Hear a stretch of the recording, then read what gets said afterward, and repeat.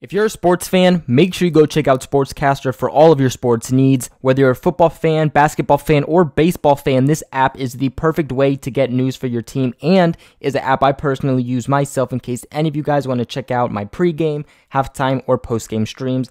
I'll leave a link in the description below. What is up, Pats Nation? It's Patriots Global back here with another video, and in this one, I want to talk about the playoff picture, but more specifically, how the New England Patriots can regain home field advantage throughout the playoffs. Before their recent loss to the Houston Texans, the New England Patriots sat above everybody else within the AFC. They were actually the number one team in the AFC, which means two things. One, that they got a first-round bye through the playoffs, and two, that they got home field advantage throughout the entirety of the playoffs. That loss to the Texans then dialed them down and put them at a record of 10-2, which the Baltimore Ravens also currently sit at, so they no longer go from the best team in the AFC. They are now tied for the best team. And you might be wondering, well, Patriots Global, why do they not have home field advantage right now? I mean, they're the same record as the Ravens, and the Patriots had the better record for the longer period of time. And sadly, that goes back to a couple of weeks ago on actually November 3rd, so just about a month ago, when the Patriots were served their first loss of the season when they went to Baltimore and they lost to the Ravens 20-37. Because of that win that the Baltimore Ravens have over the New England Patriots, that in the NFL is considered a tiebreaker, and that puts them over the Patriots. It would be the same scenario if the Patriots had lost to a different team and had beaten the Ravens, then the Patriots would actually have home field advantage still, even if they were the same record as the Ravens. There are 4 weeks left in the NFL of the regular season in order to get things to change. And guys, the playoff picture, it's important. Now, either way, I don't see the New England Patriots being worse than second in the AFC, so I definitely, without a doubt, see them keeping that first week bye from the playoffs. But yet again, the question mark is the playoffs going to go through Foxborough, or are the Patriots going to have to go through Baltimore? The Patriots are all right on the road.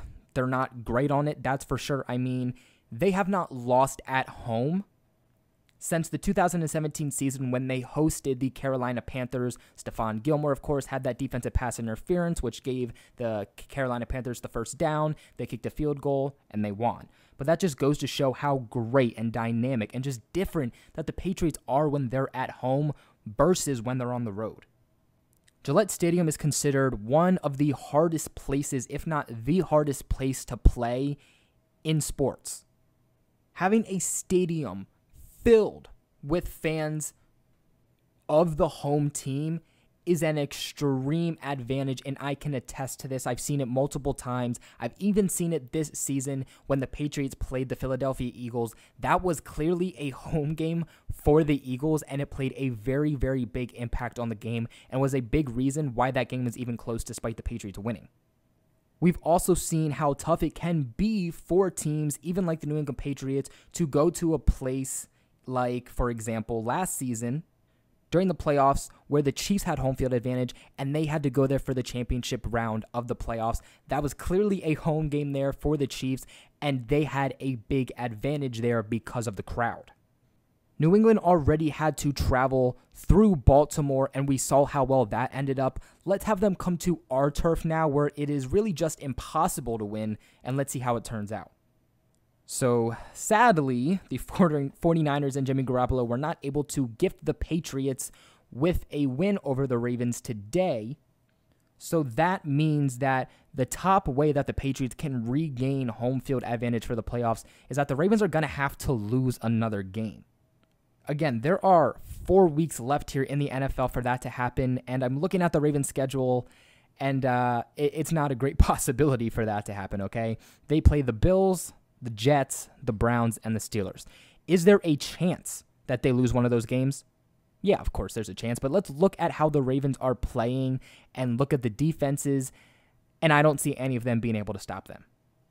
Now, the Browns did beat the Ravens earlier on in the season. Back in September, the Browns beat them 40-25, so maybe the Browns can capitalize on that win and beat them again somehow. And the Steelers, They lost to them earlier back in October, but it was a very close game in overtime, 26-23. So while it definitely isn't likely just looking at the progression of the Baltimore Ravens, there is definitely a chance, and you've seen the struggles that they've had in the past.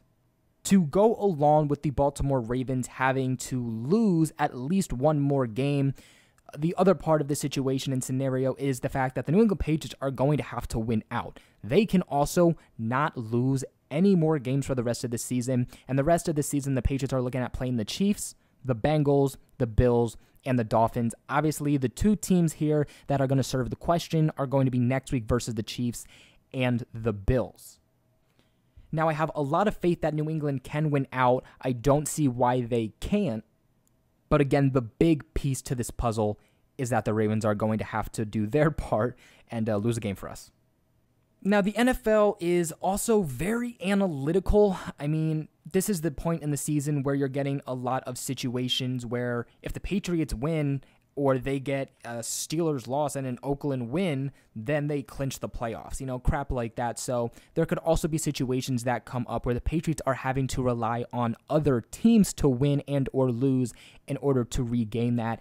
It's all situational. It's all based off of seeding. So it can get really weird and really confusing. And that might be where the Patriots have to shift if it still continues to stay in a tie between the Ravens and the Patriots.